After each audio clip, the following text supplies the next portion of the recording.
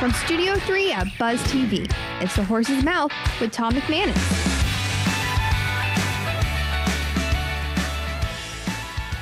All right, welcome into another edition of The Horse's Mouth. Here at Tommy Max, of course, at my bar, where everyone is welcome to have a seat and grab a drink and tell their story. Brought to you by our good friends at Dasher and the law offices of Terrell Hogan. It's Campo's Corner. Coach Campo's here. You know what? He loves football. He doesn't drink, but he loves desserts. And our guest today is Juanita Jones from Edible Blessings Desserts. So let's welcome them both in. Hi, Juanita. Hi. Welcome to the show, Thank you for Coach. having me. Hey, Tom. I got that right, didn't I? Well, you're right. In fact, I love desserts way too much. That's right. Don't we all? Don't we all? Welcome to the show, Thank Juanita. you for having me so much. Absolutely. Yeah. Tell us about your bakery and your vending business and everything that's going on with Edible Blessings. I've been at this for quite some time. About 24 years this year. Edible Blessings is a mobile dessert bakery and also a vending bakery business. So cool. I serve Jacksonville and surrounding counties. I do a lot of traveling now. I do a lot of events. I've done some huge events here in the city. And then also now, gratefully, I'm being asked to come outside of the city to provide some delicious sweets and treats. Nice. Like, who doesn't like that? How long have you been a baker? Were you a baker? Like, did you like baking as a kid? I've been baking for 24 years since my oldest son was about 2 or 3 years old.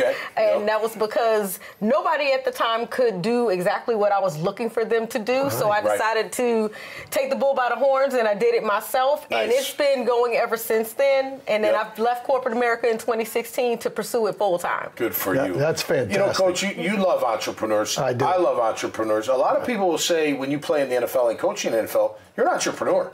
Sometimes you got to take a risk on yourself in order to, you know, make it bigger. Absolutely. And I think, you know, number one, you have to be willing to take some chances. But I was more of a security person. I have a great deal of respect, as we were talking earlier, that of an entrepreneur, because in reality, you're really stepping out there. And a lot of people go from making a lot of money to making a little money to grow the business into what it is. And I'm sure that was probably the case with you.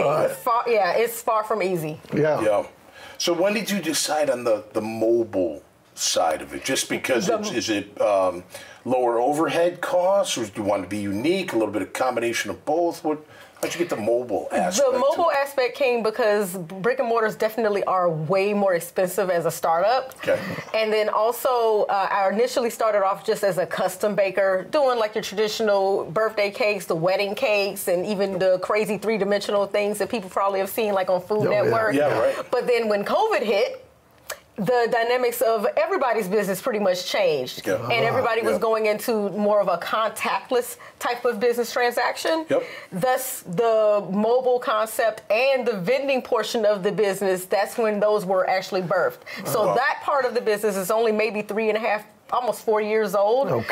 Because COVID required for the flexibility, you had to be flexible and pliable. So that required me to make a change into another direction to be able to still service my customers. See, that to me is exciting from the standpoint that I think in order to do what you're doing, you have to have a little bit of foresight into what I have to do to change. And really, in all honesty, the same thing in coaching. You have to have a foresight to say, okay, I'm going to treat, you have to know every player differently. That's right. Every player is different. You can handle, I could yell at you, but not at somebody else. You know, just how you handle things. So, well, that's how you guys scale, right? By moving up the ladder. How about with the recipes? Like, are you the only chef, or do you have other chefs? And if you don't have any other, to scale it, you're going to have to eventually trust someone to make sure they make the recipe, really hit right? The nail on the head with me, because I am a stickler when it comes to the quality, because the quality goes along with my brand. That's my name. Absolutely. And if the quality diminishes, it takes away from what I'm currently known for,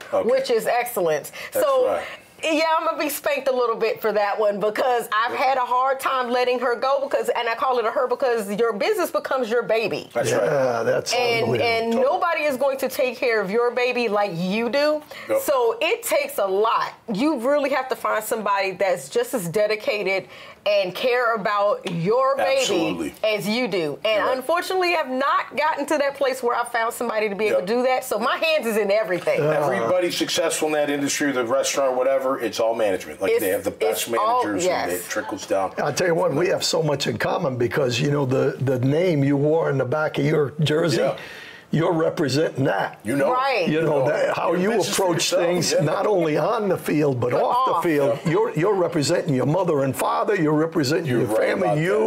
Whoever it is, that position, the team you're with, whatever. It's very similar situation. All right, let's wrap up with this. What's your favorite dessert? You have to pick one.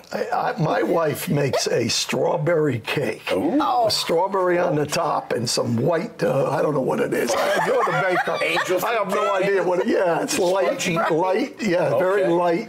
Nice. That's my favorite. But listen, just put something in front of me. I'm on a seafood diet when it comes to, if I see it, I'm going to eat it when it comes to dessert. Yeah, I'm pretty easy too. Yeah. How about you, Juanita? What's your favorite to consume, not make? Oh, and that's so hard. But I am pretty much a chocoholic. I love anything strawberry, but when it comes to chocolate, if I see strawberry and chocolate, I'm always going to go for that chocolate, whatever it is. It could be chocolate cake, a chocolate cheesecake, whatever it is, chocolate, I'm going for it. I agree with that. I would just add my favorite is just chocolate fudge icing over yellow cake. And that is one of my number one sellers. Is it really? Yes, it is, because it's hard to find. I'm going to have to bring it. You better leave your card here. You better leave your card here for Tom. Yeah. Thanks for being here, guys. Appreciate it. All the best. All right. Thank you so much for having me. Hey, make sure you check out Juanita's and Coach Campo's profile. This conversation and many, many others. Just go to the DailyNewsNetwork.com website. Till next time, stay safe, be cool, and eat your dessert. We'll see you right here on the Horse's Mouth. Cheers. Cheers. The coach should be going to bed at night thinking about the athlete and how they're going to help that athlete improve. They shouldn't be worrying about how am I going to quantify their improvement, or am I going to have to keep up with all this information? Those things that are kind of background to the coach focusing there on the athlete. And so what Dasher does is it takes all those side things away, allowing the coach to focus then on the athlete.